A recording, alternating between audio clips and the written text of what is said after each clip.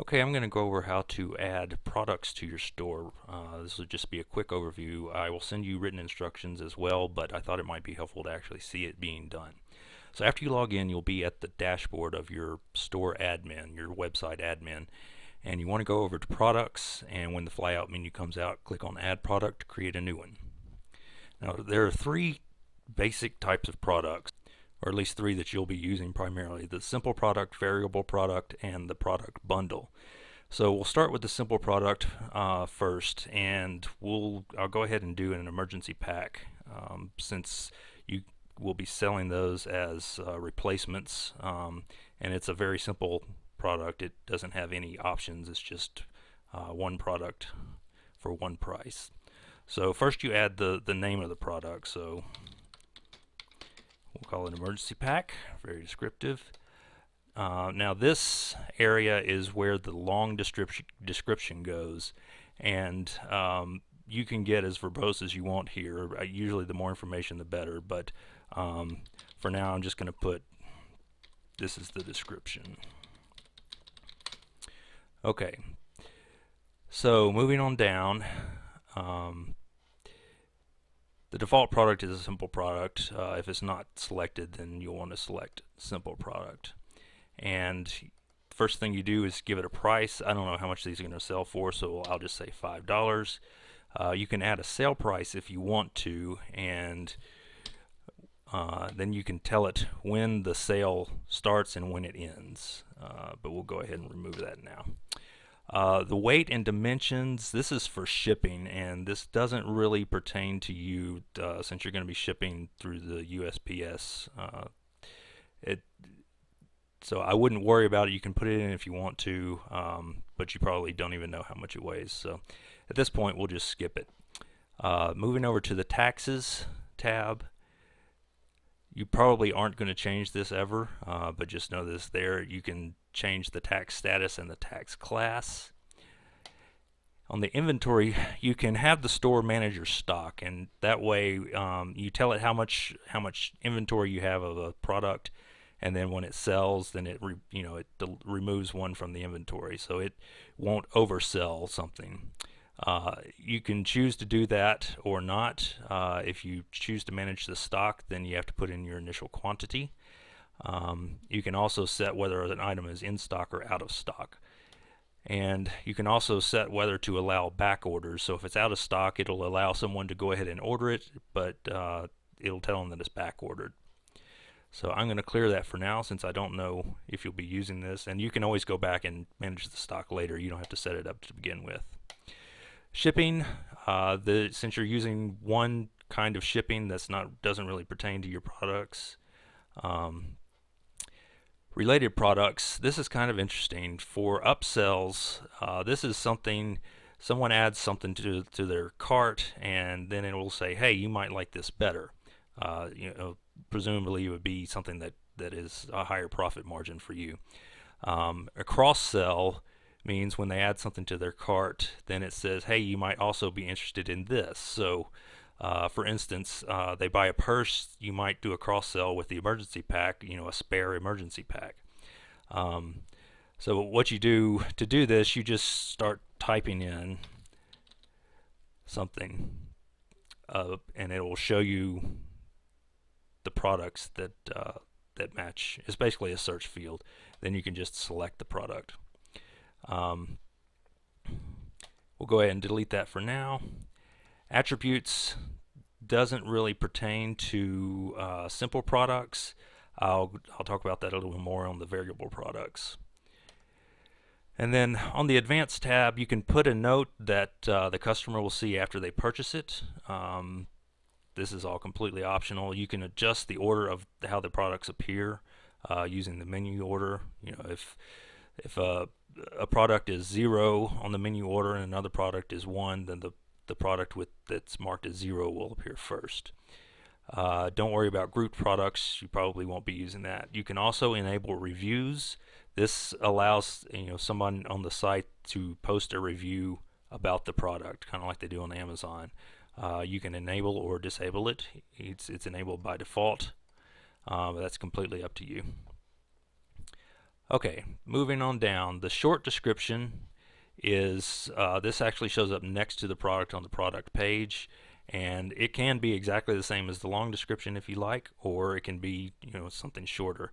I'll leave that up to you, but I'll just put short description for now. Well, try that again.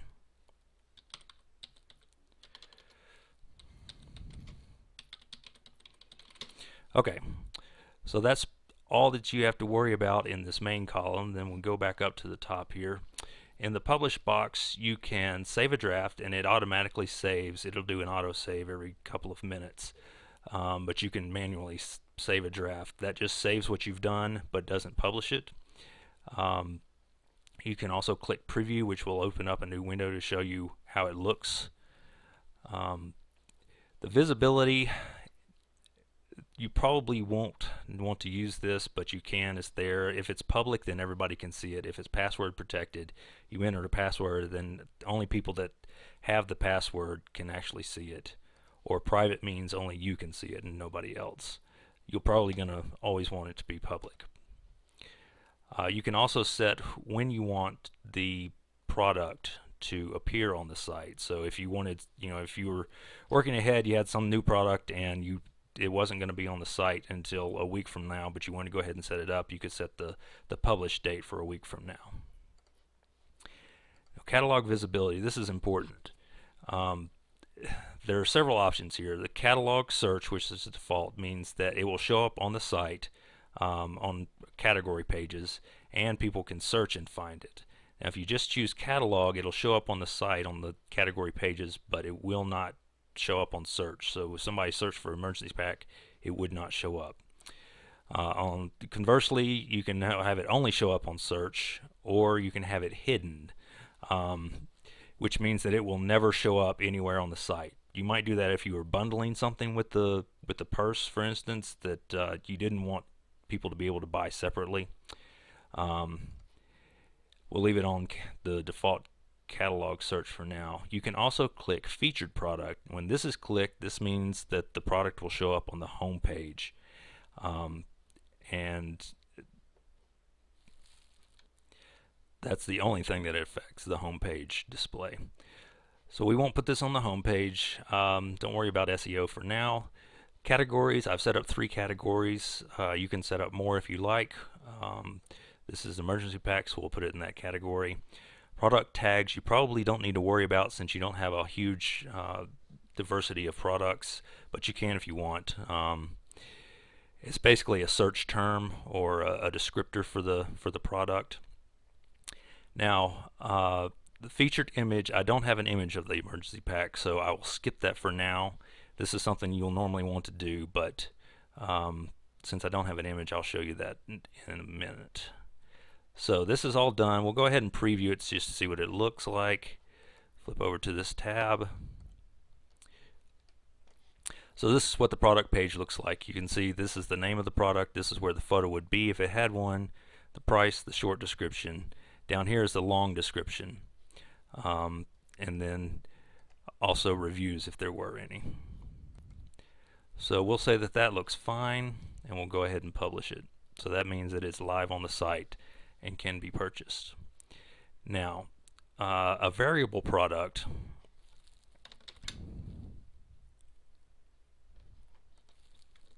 is what you're going to use for panties.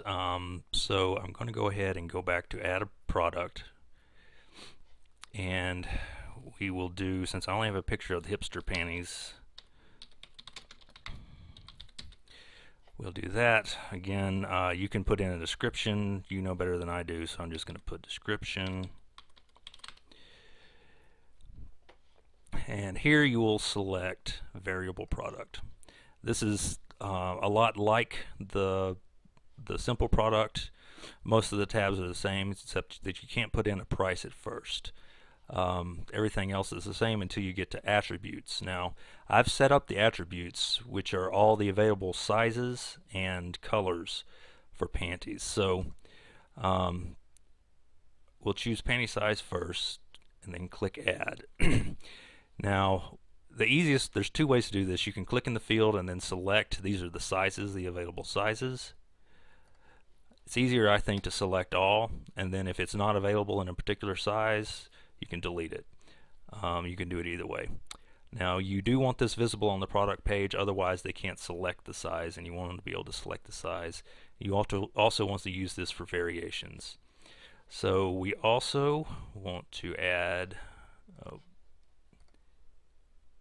the color. And again, I've already added these attributes, so you don't have to worry about adding them. We'll say it's available in all colors. And now this is important. You have to go up to Save Draft and save it after you've added the attributes. Then you can come back down here and go to Variations. Now, by default, there's no, they can select any panty size. There's not one selected for them, and same for color. First thing you want to do is add a variation. Now, if all panty sizes and all colors are exactly the same price and stock and all of that, then you can just do this once. It's very easy. Stock, again, you don't have to put in a stock quantity, only if you want it to track it. Price, again, I don't know the price, I'll just put $5, and the same sale price, you can do that the same as with on the simple product. You can enable or disable this particular variation. You can also add a picture for this particular variation. So if you added a variation for all white panties, for example, then you could upload a photo of the white panties. This will override the featured image, which I'll show you in just a second. So this is, I know this is a little bit confusing, but basically think of it, it's, you set the different variations, all the different variations that the product can have, and with panties that's quite a bit because there's all the different sizes and colors. But again, if they're all the same, then you only have to have a single variation, and that's where you set the price. Short product description, again, you can put what you want in there, and all of this is the same. We'll put it in the panties category. And now set the featured image, which is the image that will show up on the site. You can select an image that's already in the library, or you can upload an image. This one is already uploaded, so I'm just going to select it, and you can see it appears over here, and then you set featured image, and there it is. So we can preview that and see what it looks like, and here it is. They can select the size and the color, and that's that you set up as the variation. So I'm going to go ahead and publish that, and I think I will save the product groups, I mean the bundled products, for another video. This is what you'll use for purses, and it's probably the most important and potentially the most confusing. So I will save that for the next video. One thing I should probably mention, I'm talking about adding new products, but if you want to edit a product, then you just go to products, and it will show you all of the products that are available. You can sort them by name, by stock, whether they're in stock or out of stock, price, categories. The star means featured. So anyway, you can just, the easiest thing is just to click on it. Don't worry about the drop down quick edit. Then it's back to the same screen that we've been looking at before. Then you edit it. You can preview the changes and or update it.